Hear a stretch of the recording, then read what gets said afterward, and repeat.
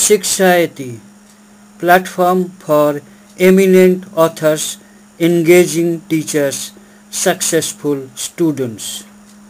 To know more, email. Credit creation by commercial banks.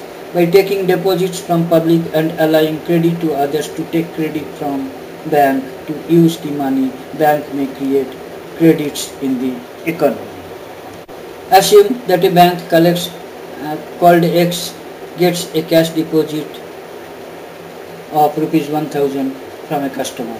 Assuming that it is essential to keep a reserve of 10%, then bank X can keep 10%, that is 100 rupees in hand and lend out the balance of rupees 900 to buy securities of rupees 900. Now the 900 rupees lent out or invested by bank X must finally be received by some persons, and they may deposit it somewhere else, and say another bank Y.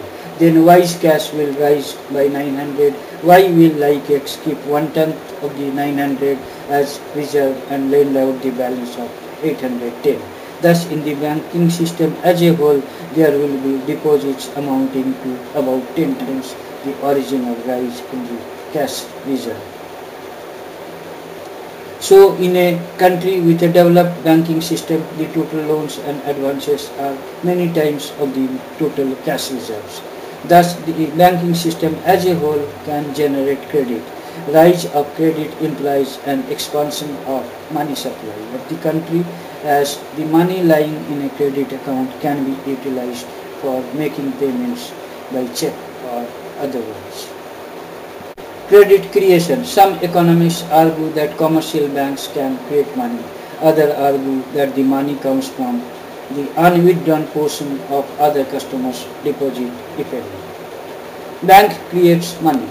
As per this view, bank has ability to create money. Loans are taken for use. The money which the borrower takes out from a bank is paid to others, who in turn deposit the money in some bank of the country. Thus, a new loan is always followed by a new deposit. So, every loan creates a deposit.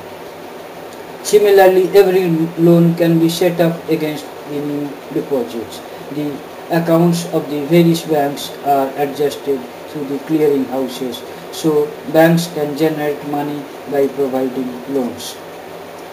Bank gives only with the unwithdrawn portion of the other customers' deposits.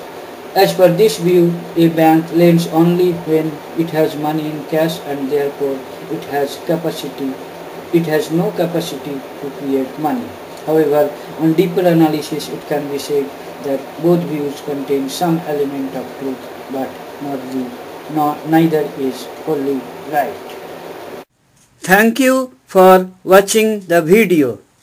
Kindly write your comments.